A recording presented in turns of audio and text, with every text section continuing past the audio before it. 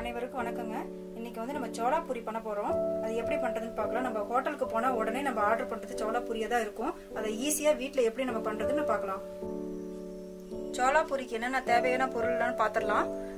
மைதா 1 cup, ரவை 1 table spoon, தயிர் 2 table spoon, சர்க்கரை 1/2 ஸ்பூன், உப்பு தேவையான அளவு. இப்போ நம்ம இதை மிக்ஸ் பண்ண ஆரம்பிச்சிடலாம். மைதா போட்டுக்கிறேன். மைதா இப்போ இது வந்து 100 கிராம் வரும். 1 கப்பு ரவை, தயிர், உப்பு, சர்க்கரை எல்லாத்தையும் நம்ம ஆட் பண்ணிடலாம். இதெல்லாம் போட்டு மிக்ஸ் பண்ணிடுறோம்.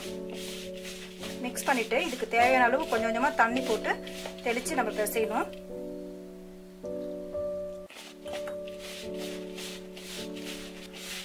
சோடா உப்பு உங்களுக்கு வேணும்னா ஆட் பண்ணிக்கலாம். இது நல்லா பிசையணும். 8ல இருந்து 10 நிமிஷம் வரைக்கும் நல்லா பிசைஞ்சிக்கிட்டே இருக்கணும். அப்பதான் நல்லா அது சாஃப்ட்னஸ் கொடுக்கும். 15 நிமிஷம் வந்து நம்ம ஈரத்துணி போட்டு வச்சிருவோம். 15 நிமிஷம் ஆயிடுச்சு. 15 நிமிஷம் கழிச்சிட்டு இப்ப நம்ம பூரி தேய்ச்சிடலாம். ஈவனா இருக்கணும், அன்ஈவனா இருக்கக்கூடாது.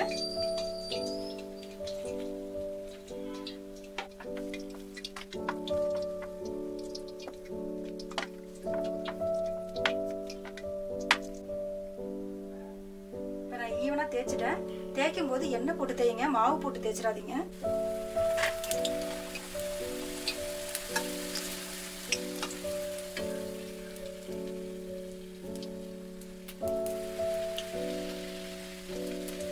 எண்ணெய் சூடா இருக்கட்டும். அப்பதான் நல்லா பூரி உப்பி வரும்.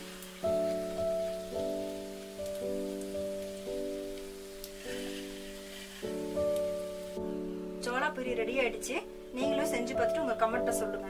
தேங்க்யூ.